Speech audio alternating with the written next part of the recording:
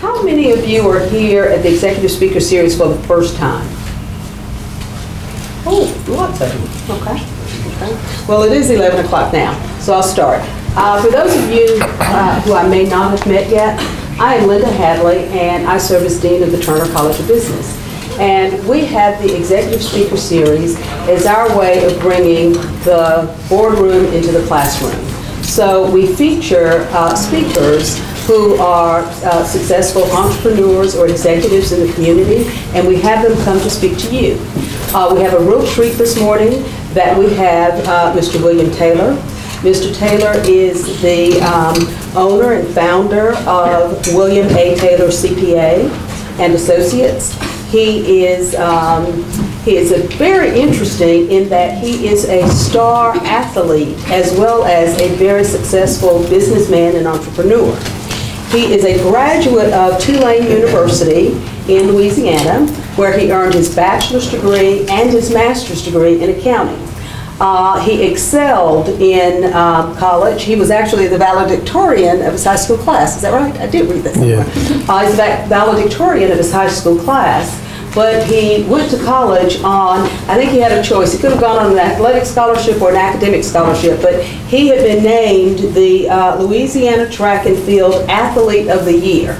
He set records in track and field. Let's see, he holds Tulane University's high jump record to this very day, which is a real accomplishment. But he did not take his eye off of his academics, and he graduated with the bachelor's and master's degree.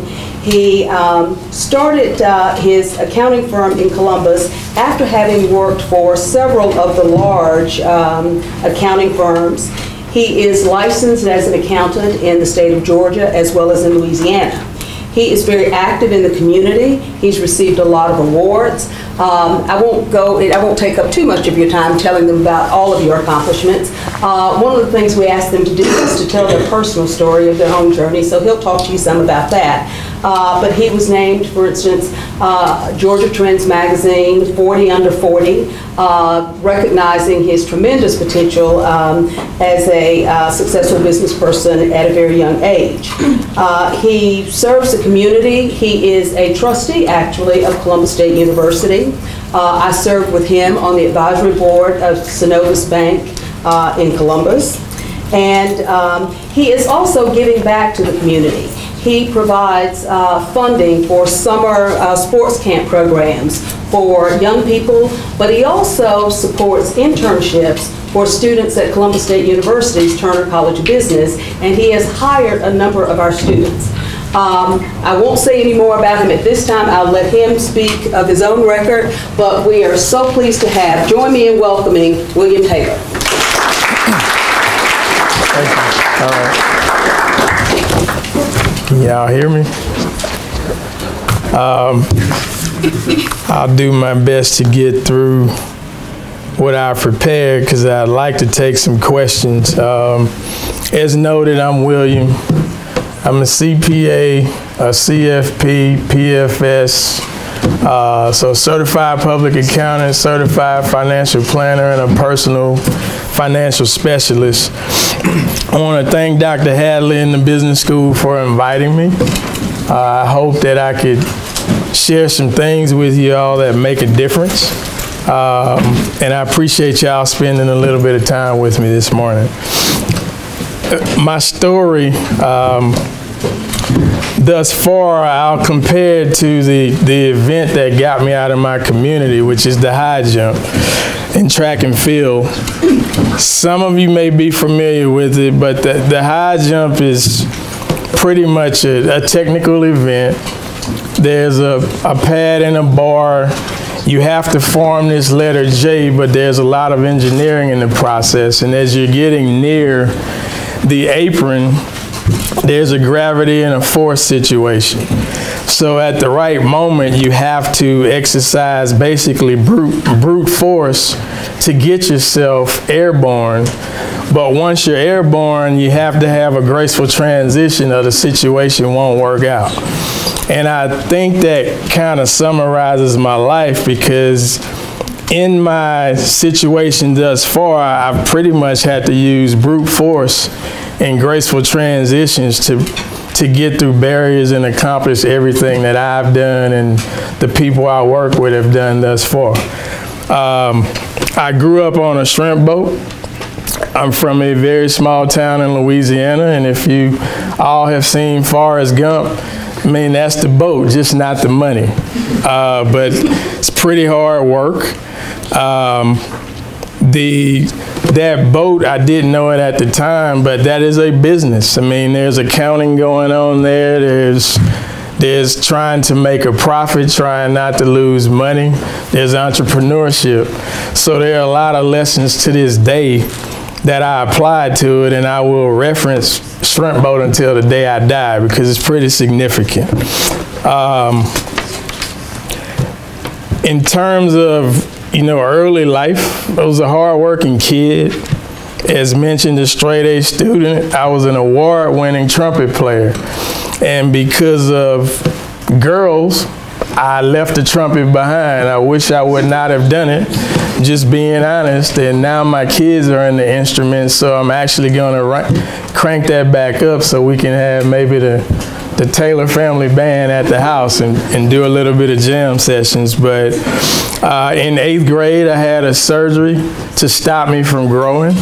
So I've been this tall since I was in the 8th grade, and when I had that surgery, there was only a 20% chance that I could ever run again or jog, let alone become an athlete. But because of 2 wonderful grandmothers, they basically told me that 20% was not up to me or the physicians, it was up to God. And if I continued to believe and I wanted to be an athlete, then I would be one. And because of those 2 ladies, I kind of challenged myself in the 10th grade. And by the way, I missed my whole 8th grade year of school other than 28 days. I was bedridden all but 28 days of the school year, so 8 months and a couple of days. And in 10th grade, I decided to kind of believe in grandma, both of the grandmothers, and God and my faith. And I was watching some guys play basketball, and in between their games, I decided to just walk on the court and see what I could do. Next thing I know, I jumped, I'm hanging on the rim, and I mean, it was kind of unbelievable for me if you really understand the surgery I had and where I came from. So on that day, kind of got with the family, and my dad worked on an oil rig when he was not on the boat. Once he came in, we all talked, and everyone allowed me to take the risk and pursue athletics.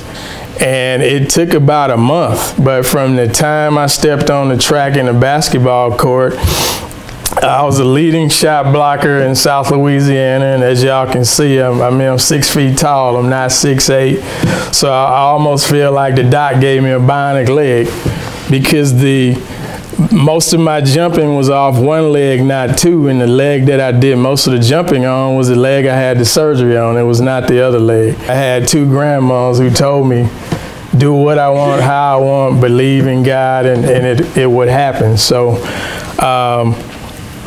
track and field pretty much had become a promised land, and the high jump took me to the mountaintop, if there's an easy way to explain it. And then academics provided the fuel I needed to continue traveling that path, because Tulane considers itself the Harvard of the South. So you can't go in there and lollygag and think you're going to stay there. And I used the athletic and academic accomplishments to lobby to get into the master's program, and I was selected as one of the charter members. They only selected 8 people, and I was selected to be a charter member, and I was the first minority in that class. So got to see some people this past weekend that I had not seen in 25 years, and they chose right. The school made the right selection. I mean, all 8 of us have done well. From Tulane, I transitioned to Arthur Anderson. Are y'all familiar with Enron? There are some people who won't mention the firm. I'm very proud of being an Anderson alumni, and my boss, man, he taught us a lot. We don't know the details of what happened there, but I was a lowly staff member in that deal. I was just learning, not a decision maker. Did my time at Anderson. It was #1 in the world. So again, it was nothing to be ashamed of. We had an event a couple years ago. Everyone from the firm, 68,000 people, are doing very well. Nobody suffered from that incident, in case y'all did not know. Did that time after about 3 years. You know, I knew I wanted to open a firm, so I decided to transition. Ended up at a firm here in Columbus. I did 3 years at that firm, and then in 2000, decided to go off on my own and start a firm, and we're now celebrating 20 years. We opened January 2nd, 2000. So we've been out here 20 years, and things have been going well. In terms of the firm, we've got 17 people now. We have 2 locations. We'll probably be at 20 by next summer. We're exploring a 3rd location. I've been looking at it pretty intensely because it will fit what we need to do in terms of our future growth. We provide services to publicly traded organizations, businesses, families, privately held organizations. We try to touch our clients often, so we're not a firm where we're seeing people once a year. We try to be a value provider. We want to be a resource in technical areas. We want quick turnaround when clients come to us with unforeseen project requests. And over the last 5 years, our goal has been to be the #1 option when we provide a service that the Big Four provides. And I think that's unique because most firms our size would never want to mention the Big Four in the same sentence, but when it's us and them, we understand we don't have every resource they have, but if we provide that service, we want to be the #1 option. And based upon the last 3 years and some awards we've received, we are the #1 option when the service is needed and both of us offer it. So it makes us a little bit different. With small businesses, we want to be able to touch owners. We want that intimate time with them. We want to help those businesses chart their course. We want to assist the families now so that they can enjoy their future, because we don't want any small business client in a situation where the business is really a job. It's a huge difference. If it's a job, you can never separate and enjoy the fruits of what you've done. Our core market within those small businesses have been working executives and licensed professionals. On the working side, our core group enjoys a pretty solid career within organizations, and they're moving up through management and through executive type situations.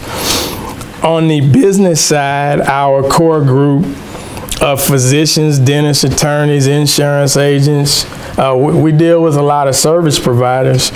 We're trying to help them grow those businesses to where it's a job and an investment. And everyone wants a return on investment, right? So we're trying to push people in that direction. In terms of our firm, to date, our growth has been pretty much organic, but we are transitioning because the world is changing. So we are no longer seeking just organic growth. We're in acquisition mode now. So in terms of mergers and acquisitions, we're entertaining those. There are people who want us and there are people we want.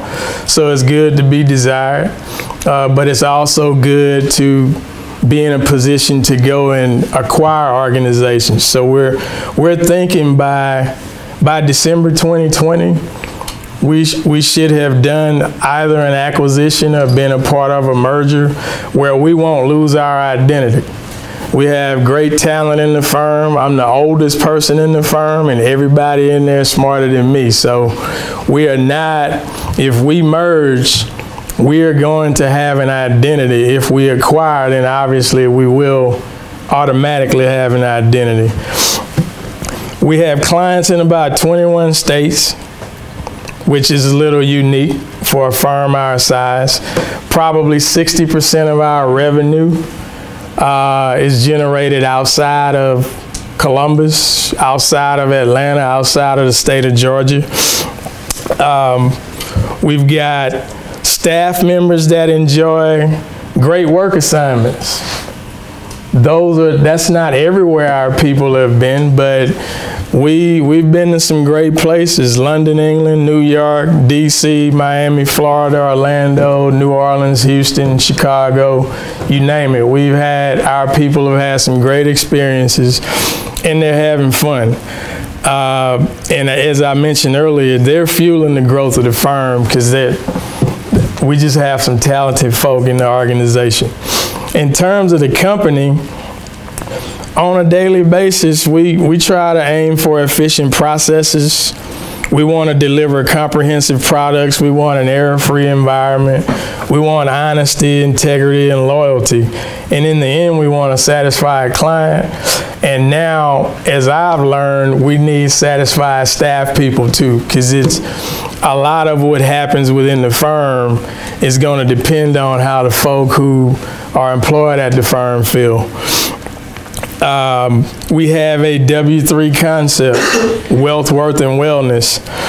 And we believe that if a client is financially, physically, and spiritually well, or they're shooting for that, they're going to have social and financial worth. If that wellness and that worth is there, then you're going to generate wealth, because a lot of people confuse wealth with rich. Rich is money. Wealth is having things that people are willing to pay for, so wealth results in what? Money. Does that make sense? So if you can be rich and lose $1 and can't get it back, but if you're wealthy and something's producing it, do you have a chance for that dollar to come back? So our W3 concept is in play on a daily basis. And within that, the 3 has even more significance in that when we're dealing with clients, especially the smaller ones where we're touching them and we're involved, every 3 years we should see something significant happening with that client. It could be marriage or family and getting prepared for that. It could be an entrepreneur that is now generating a salary with our help that they used to have on the job they left behind. It can be an established business or entrepreneur that we are encouraging to buy the building, because most of us, as we're working and owning businesses, we're gonna be sitting there more than we're sitting at home. So if you're gonna sit somewhere all day, we believe you should own it, or at least try to own it. Now in the South, that's pretty easy. As you get to Jersey and DC and Philly and New York, the strategy may change a bit. That's why it's W3. That's, we're evaluating each client individually. Our vision is kind of in our slogan: your growth, our inspiration. We want everybody to be in a better position today than they were yesterday, or we're not doing our job. In terms of my role at the firm started with me and 2 people. And it's kind of the graceful transition. As I get in the air, I keep having to adjust. We have me and 2 people, we did everything. Then when I found I was working till 1 or 2 in the morning, hired another person. As we began managing people and growing and not being able to get our work done, we hired another person. I had children, they start taking up my time, hired another person. And so on and so forth. Every time something happens, we hire another person. We just made a significant investment in technology, hired another person.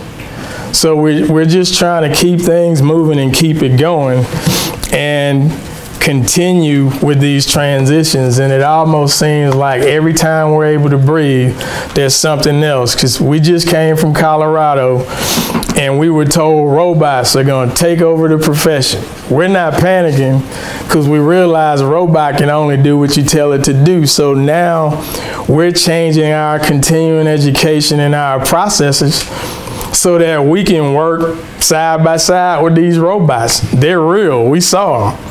Now, some of them aren't tangible. They're built into software, but they're robots. They have limited brains, but they're out there. So we're making that transition now. In terms of our business practices, we are leveraging technology right now.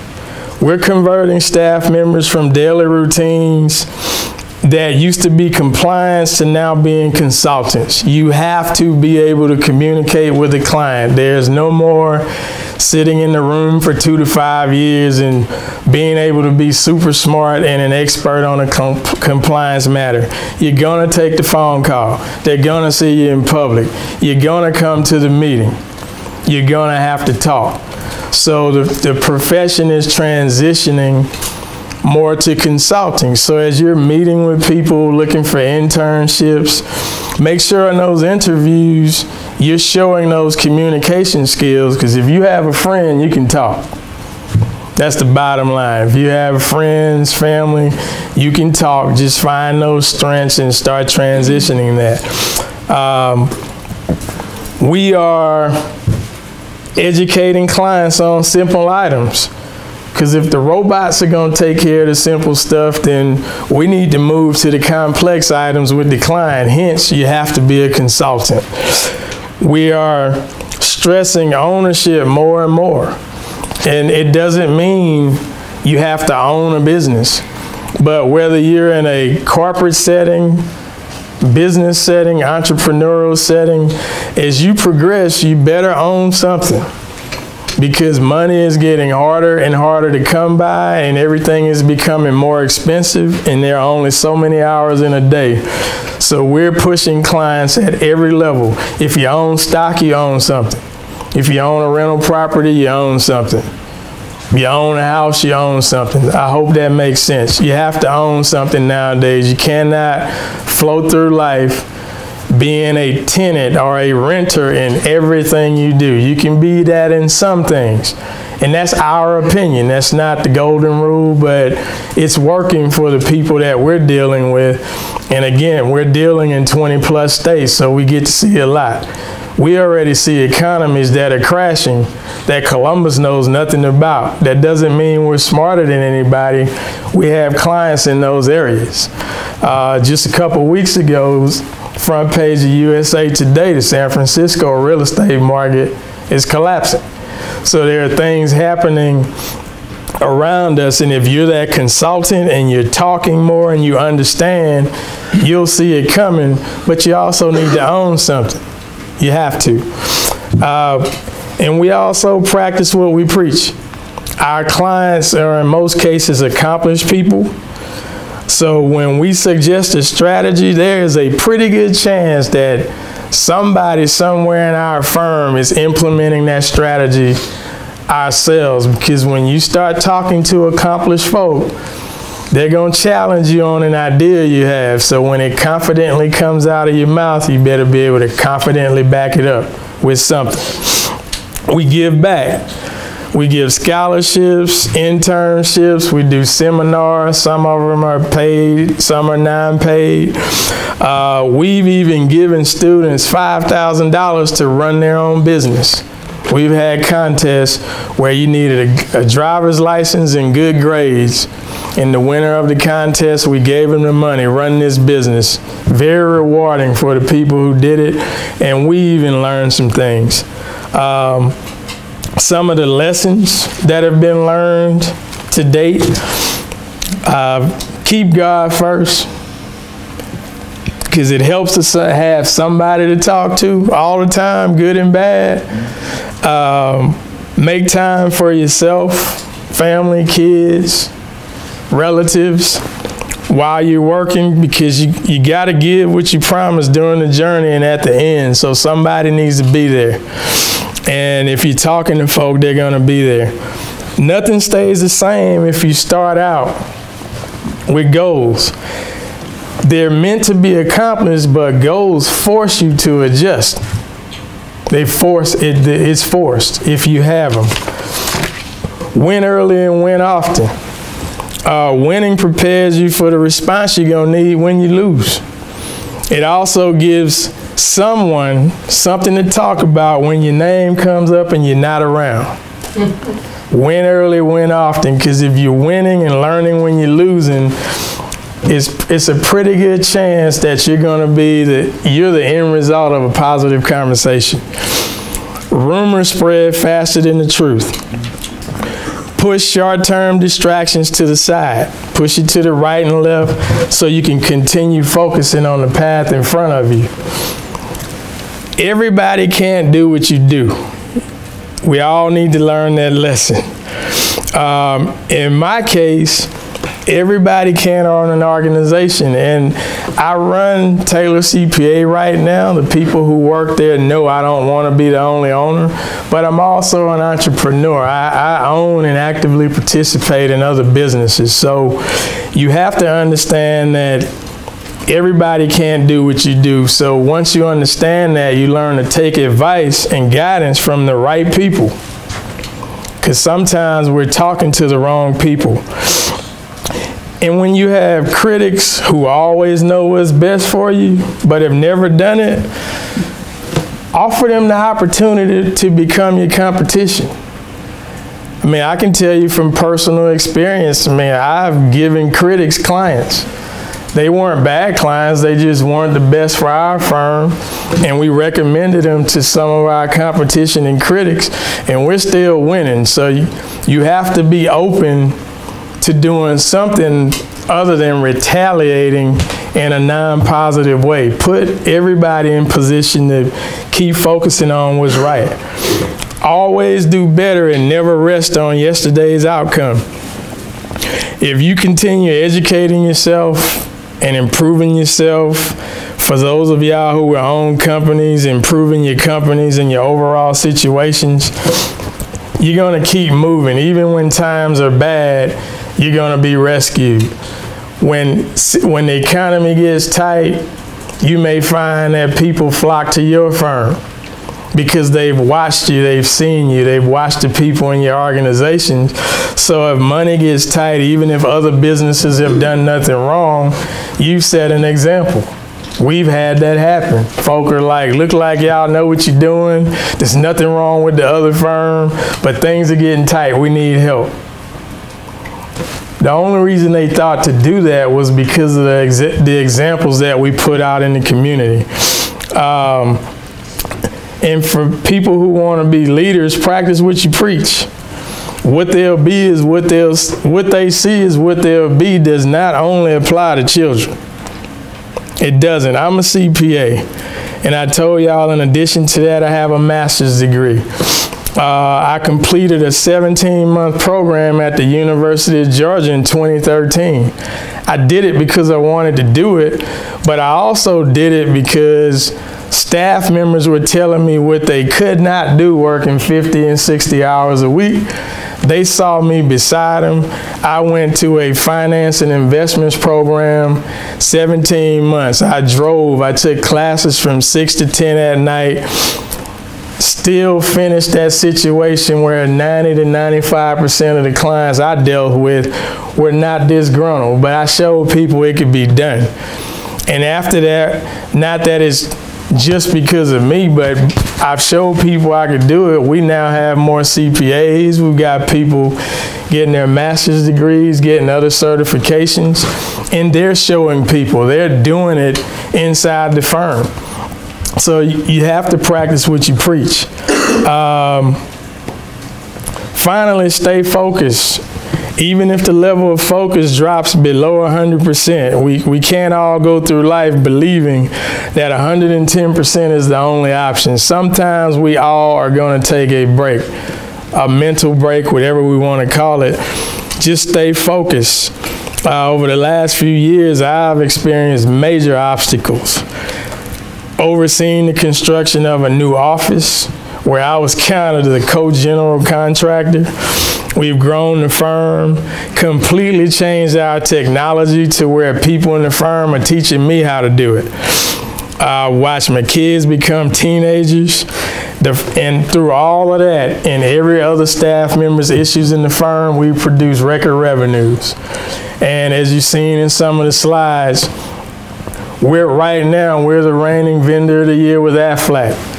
Worldwide, they deal with about 13,000 companies. They chose 5. And our little old firm is one of the 5. So you got to stay focused, even when you're not at 100%. So, you know, we get distracted, but we're not confused, and we're very focused and committed to what we're doing. So, you know, this community never has to worry about me or the firm dealing like we've done enough. I may come from a shrimp boat, but I'm motivated never to work on that boat again.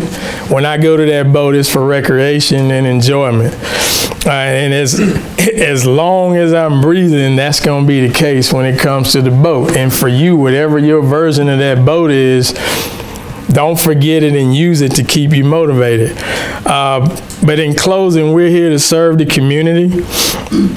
We will continue applying the principles of the high jump, knowledge, resources, the support of the community to push through barriers in a way that promises that we will always support this community locally.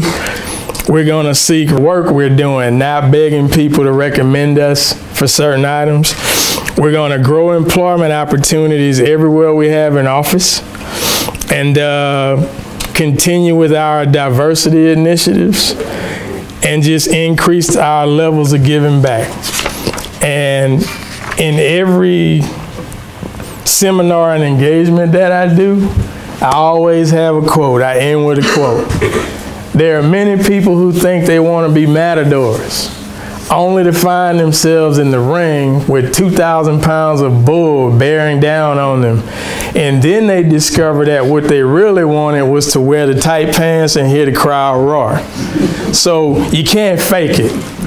That's all I'm saying. Whatever you're going to do it for real. Do not fake it, because that bull is going to find out how serious you are about what it is you're doing at that time. So I wanted to get through this and take questions. I hope I didn't go too fast or confuse anybody, and thank y'all. So.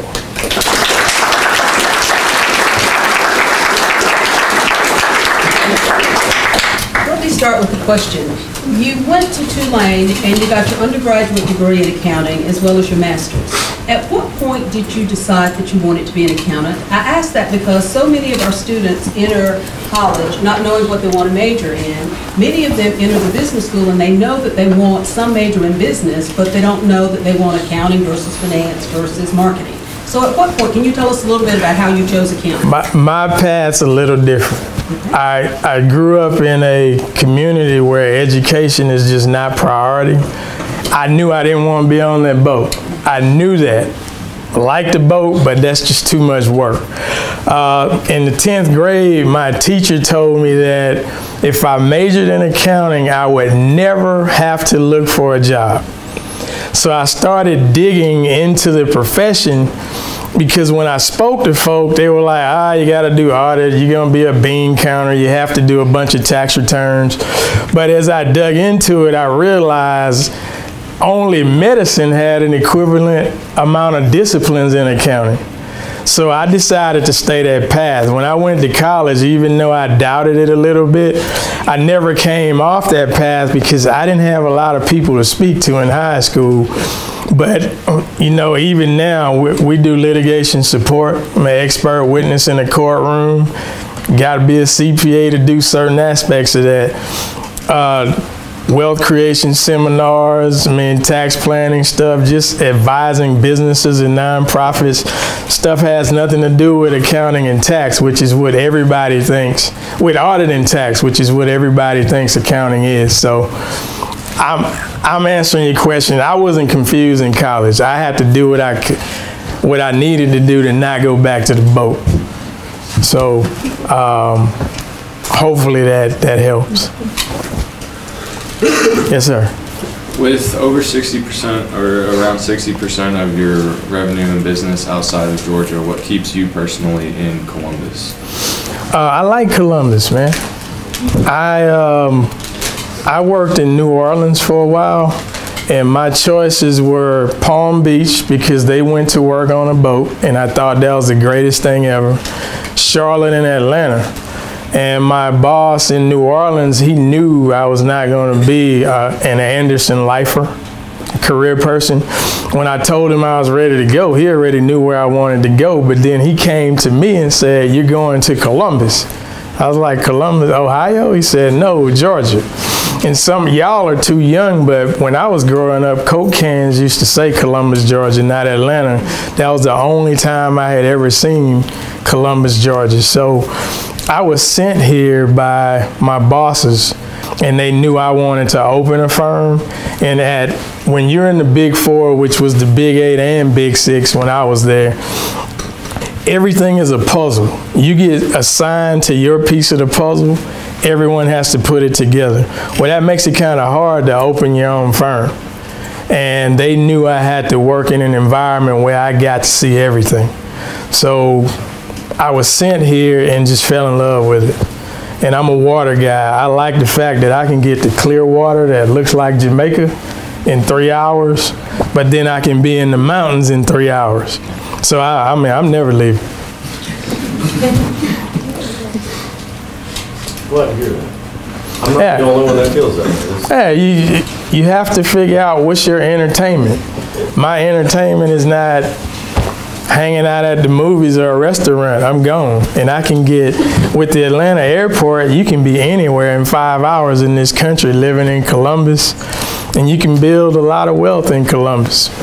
It's a very good place to build wealth. Y'all, you got to open your minds. You all need to open that up.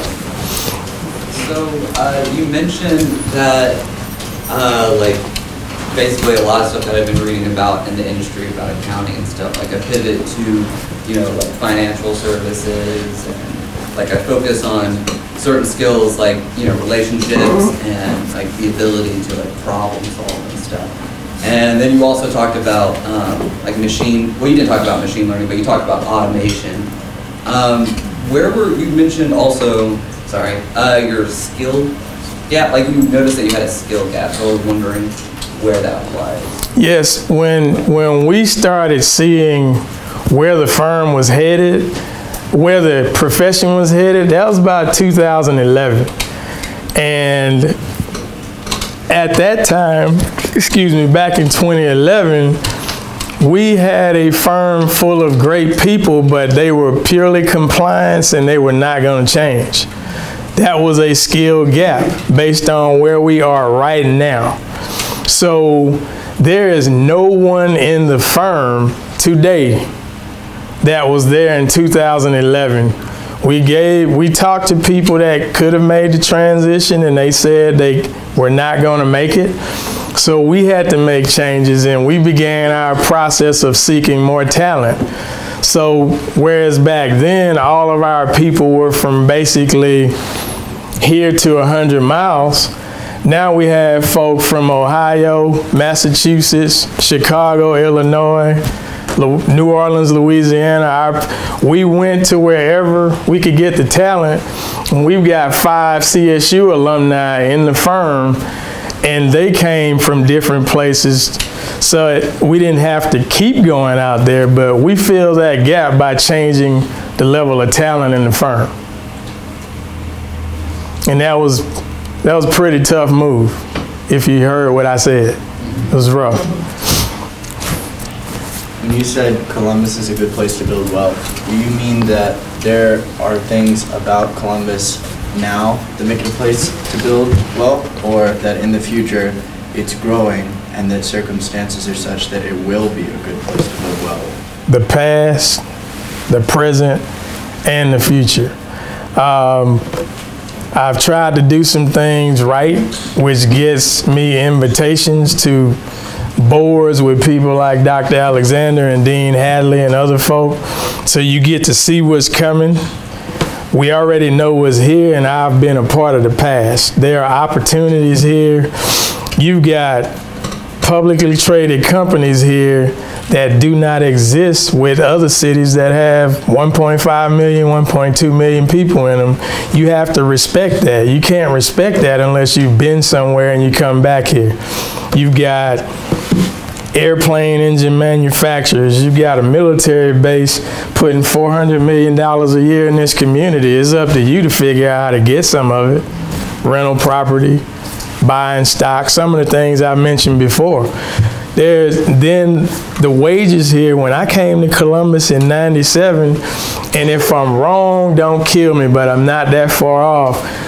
Of the 7 markets or so in Georgia, Columbus was near the bottom in terms of what it paid people. Now it's number 2. And I'm sure y'all can guess what's number 1, but do you want to go compete with 6 million people? Or do you want to entertain yourself up there? And I'm not saying anything's wrong with it because I have an office there and a home. But if you can show your talent here and get noticed, would you rather show it here? Or do you want to go and compete against 6 million people? Even if you want to be there, maybe you show it here first, gain experience, train people beneath you, then go up there and say, hey, here's your next person to replace me. There's a way to get what you want, but there's wealth here and there's money here. And I think you all need to open your minds and start seeing it. People are being paid here in their corporate, entrepreneurial, and business situations. And licensed professionals, we used to keep the data. There are certain groups of licensed professionals that make 30% more money here than people in Atlanta. Now that doesn't mean Atlanta pays less, but if I can only see 3 of you here, and all 3 of you are good, but I got 500 choices up there, aren't they gonna take less money up there to get you to come to see them? Whereas if you're here, everybody's full, so you're just gonna go where you're comfortable and they're all good, right? Does that make sense? Yes. So the wealth has been here, is here now, and is gonna be here. Yes, sir. Thank you so much. What prospect do you have for students for internship? Students who are graduating or near graduation? What do I have? Prospect for internship for students. We have paid internships year-round in our firm. If there's a Columbus State student here right now that's either intern with us or intern and got a full-time job, raise your hand. So we've got 2 that have been interns. 1 just finished. And typically, as we grow and we have positions, we'll go back to the people that have been interns in our firm. And if you intern with our firm, you're going to work.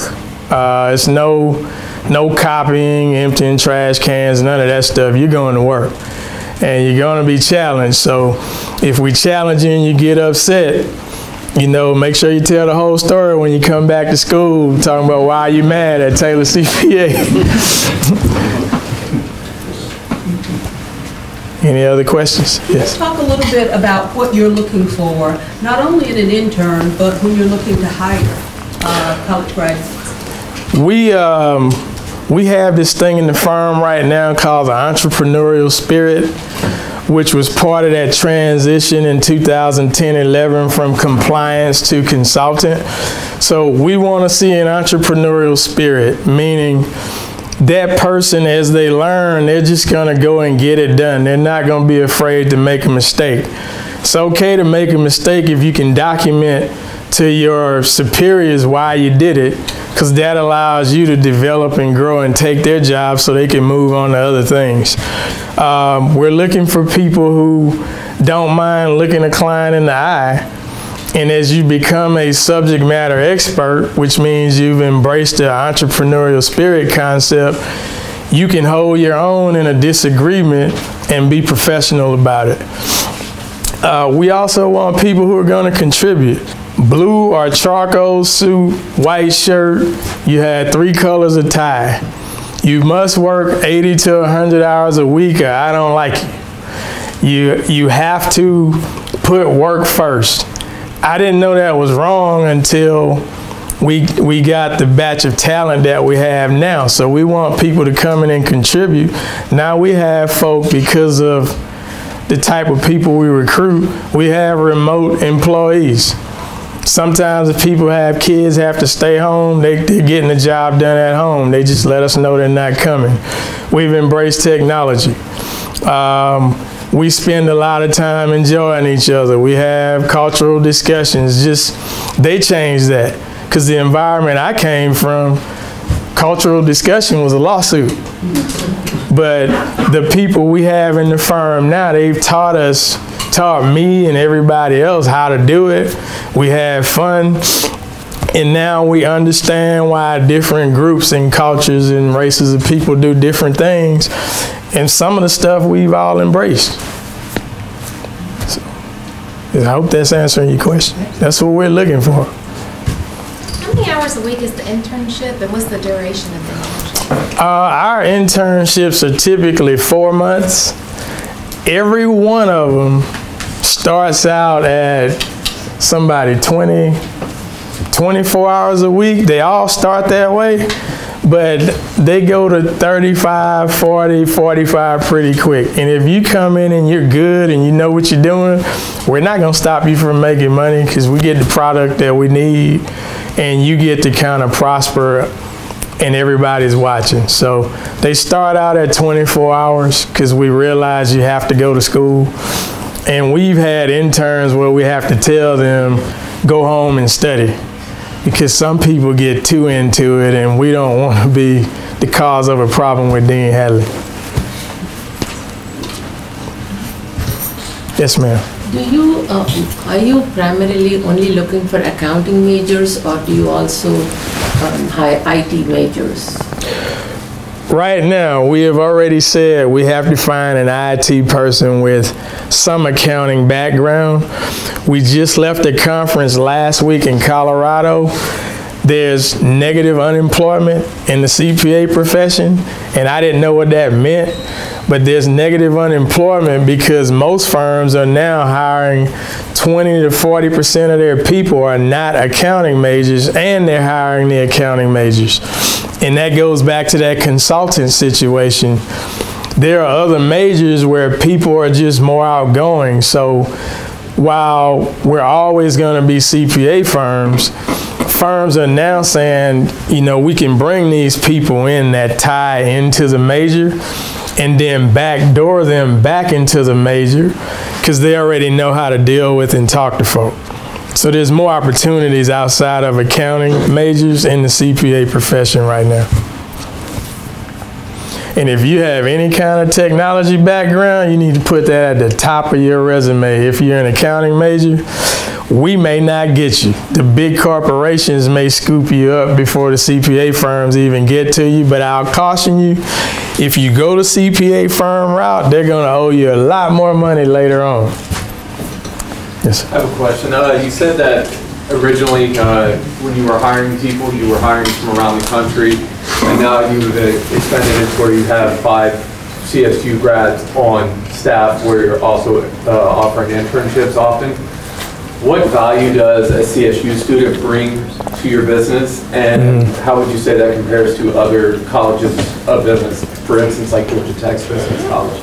Well, the CSU grads we have now, they pay attention to detail, they speak very well, they can write in something other than shorthand, because I'm a stickler. You can't be a text message writer in my firm, because we write memos all the time. They're personable. I mean, all of our CSU people, every company has issues. And they don't know that I pay attention, but I pay attention to things. Most of our CSU folk are liked by everybody. All of them are liked by more than 70% of the firm. And the dislike may not be personal, it may just be work style, but the CSU people doing well. I could tell you now, the majority of our firm, as of late, the hires have been Auburn and CSU. CSU gets that Masters of Accounting program going. The school is going to give a lot of people a lot of problems in terms of our folk being taken out of this city. Because when we get to the Masters program and you can stay here and be ready for that exam, it's game over. I don't think anyone here will have a problem getting any employment, CPA, corporate, school system, what have you, because outside of Atlanta, the biggest firms are right here in Columbus. You mentioned the CPA exam. Would you speak about that for just a minute? Some students I've heard talk about, oh, I'd like to be an accountant, but I'm afraid of the CPA exam. Can you talk a little bit about that? The CPA exam first, and this is my opinion, it's the difference between an okay lifestyle and gaining a level of wealth, number one. I once read an article saying that there were millions of accountants. There's less than 1 million CPAs. And as you start elevating with the people you deal with, from someone owning a paint striping company, janitorial service, to a medical or dental practice, to an Aflac or thesis, if you put the accountant in the room and the CPA in the room, before they even know which one is the smartest, which one do y'all think they're going to give the opportunity first? The credential is very valuable. Right now, and again, if I'm wrong when y'all research this, I apologize. But I just left a situation, I don't know if it was a Colorado conference or a New Orleans, within the last 3 weeks, where it was stated that over half the CPAs in America are 65 years or older. So if you don't see an opportunity in that, something's wrong with you. And they mentioned it in the CFP and CPA space. Like over half in both licensed professions are approaching or over 65. And I think, I don't know if it was the CPA or CFP profession, but 80%, 75 to 80% are over the age of 47. So again, if you don't see the benefit there, your salary is higher. You suffer a little bit on the front end. I do compare the profession to medical residency, because physicians, they go through it. The first 3 to 5 years of residency, 80, 90, 100 hours a week for a little bit of money. But when they get done, I think all of y'all know what happens. In the CPA profession, 5 to 7 years, you're learning, you're getting lots of notes back. You may call it ridicule, we call it constructive criticism. We're building that subject matter expert. And if you're putting that time in, by the time you're done, you got X amount of years of experience. And I'll question somebody in here, because we got some t-shirts and baseball caps. How many people know how many hours there are in a regular work year? Work hours. 2080. 2080. So if he made wherever Lauren is, I guess I got the stuff up here. I owe you something. You can come and figure it out. So that equates to 40 hours in a week. So if you're working 60 hours a week because you're choosing to learn, not because you're being forced to, after 2 years, how many years have you worked? Who said 3? 3 years. You see what I'm saying? So we weren't being forced to work 100 hours a week because people just wanted to make money. They were trying to get us to 5 to 7 years of work experience in a 3 to 3.5, 4 year period. Now, when we were doing it, it's horrible, but the people who understood, like, I didn't think it was that bad. Plus, I got to live in some really cool cities when I was doing it. But when I was done, when I left there after 3 years, I tell my staff, every Wednesday I had worked a week by noon. So that means every Wednesday by noon I had logged how many hours? 40. 40. And then I was working 5 to 7 hours a week. Yeah, it was hard, but when I was done in 3 years, I had 7, 8 years of work experience. I'm a subject matter expert somewhere, and in my case, it was research. Make sense? Again, relative to the last question, how would you advise students to prepare for the CPA exam? Pay attention in school, because the last year of school is on the exam. And then when it's time to study, I can tell you, you have to go all out. Kill the I need a vacation because I just finished 4 or 5 years of school. Kill the reunion, there'll be another one. Just kill it.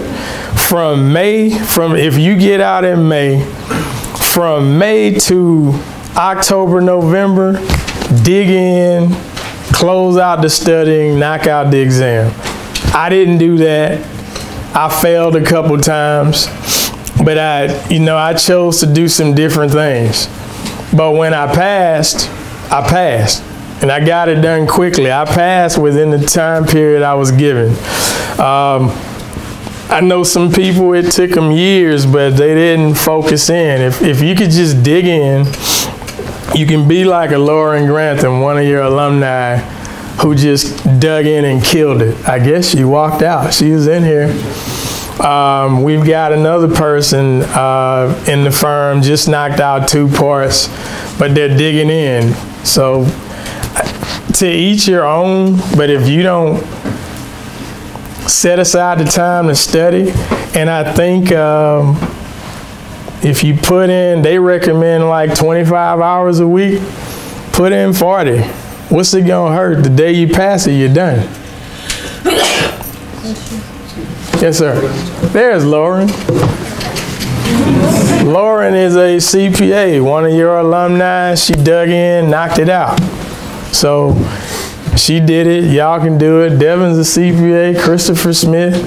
We got one person halfway there, so you just got to dig in. And I didn't mention that, but in our firm, we have a CPA exam program where we pay you 2 hours a day to study on firm time. Some of our people study 8 to 10, some study 3 to 5, some study 9 to 11, but we're paying you. And they make sure they're studying on the firm's time and that they get their paycheck. But we offered it. So, make sure you're looking for stuff like that. And when you're interviewing, if the firm doesn't have it, just ask them if they can set aside 10 hours a week for you to study. Bless somebody. Sorry about that. Yeah. Because these days, accounting is all computerized. And the IT audit precedes the financial audit. So would you agree that in addition to the CPA, having the CISA or CISM or CISSP certifications are also valuable? Yeah, we have a few staff members that are going, if they're not already pursuing it, they're going to be doing that very soon. Because the robots, that's technology. And then people on the audit side of the house, now they're not just auditing pieces of paper, they have to go audit the system and see what goes from here to that person, from them to this machine, to that wired account, etc. So it helps. Do you have any cybersecurity issues? Excuse me? Any issues with cybersecurity? We haven't had any yet. Because of some contracts we have, our cybersecurity measures have to equate to that of publicly traded companies. So we probably have more cybersecurity than most firms our size. But if we didn't, we couldn't secure the contracts that we have right now. It's a major issue, and we have to provide a certificate and proof and a report from our IT people once a year. And speaking of that, would you mention just a little bit how a lot of your work comes from corporations? Because I think sometimes students think of CPAs and they think of tax return preparation. Oh yeah, tax returns are about 13% of our revenue. We do a lot of planning, business advisory, and then we provide support to publicly traded companies. And we're providing support now that we didn't know we could provide 2 years ago, but they showed us where we were qualified and gave us a shot. So that whole tax return thing in the CPA profession, that's a myth. I mean, there are a lot of returns that are being done, but that's not the major source of revenue for most firms. Are there other questions? I have one more question. For those that have a preconceived notion that mathematics is needed to do accounting, what would you tell those students? That mathematics is what now? Needed to major in accounting. That you have to be a strong math student to excel in accounting. I don't know how to answer that question because I'm old school. You have to know some math because I'm real big in consulting, and if you can't look a client in the eye and run some math in your head, that's a problem for me. But technology masters are taking over. And if you understand technology, then I guess you can get away with not being strong in math, but I just don't feel like the profession should ever embrace that. So I'm not sure how to answer that question. You should be strong in math. That's the best answer I can give you on that one.